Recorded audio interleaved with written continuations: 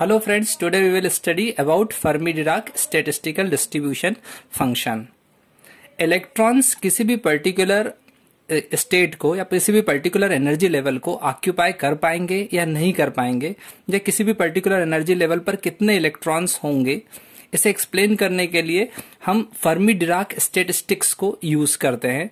उसी पर बेस्ड एक फंक्शन है जिसे हम कहते हैं Fermi Dirac statistical distribution function, and it is represented by F E is equals to 1 upon E to the power E minus E F upon के टी प्लस 1।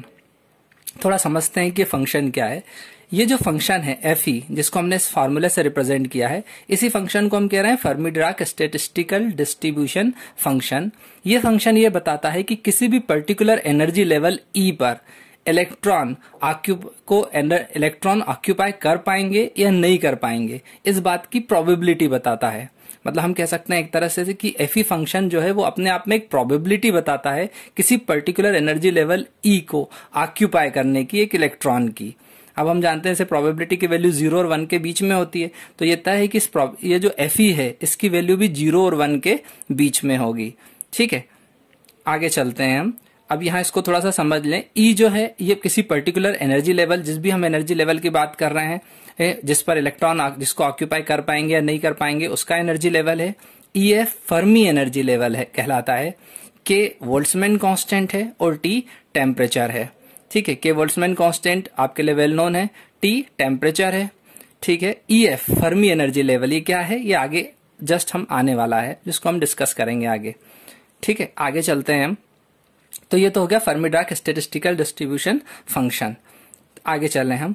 अब फर्मी एनर्जी लेवल की तरफ हम बढ़ रहे हैं कि फर्मी एनर्जी लेवल क्या होता है।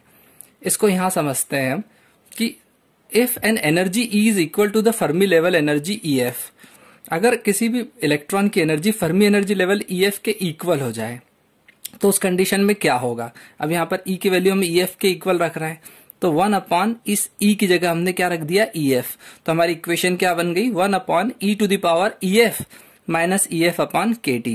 मतलब इस ई की जगह हमने क्या प्लेस कर दिया है यहाँ, ई एफ। तो E F minus E F तो 0 हो गया, तो 1 upon E to the power 0 plus 1 हो गया। ई की पावर 0, किसी की भी पावर 0 क्या रिटर्न करती है, 1। तो अल्टीमेटली हमारी वैल्यू निकल कर आई 1/2। मतलब कि Fermi Dirac statistical distribution function F E F की वैल्यू कितनी निकल कर आई, 1/2। अब जरा इसको समझने की कोशिश कर रहे हैं कि क्या हुआ।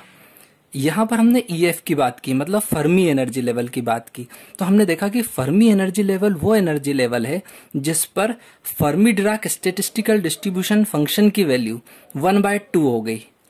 इस फंक्शन की वैल्यू 1/2 हो गई। इसका क्या मतलब निकला कि इस energy level E F energy level को ऑक्यूपाई करने की इलेक्ट्रॉन की प्रोबेबिलिटी कितनी हो गई, 1/2।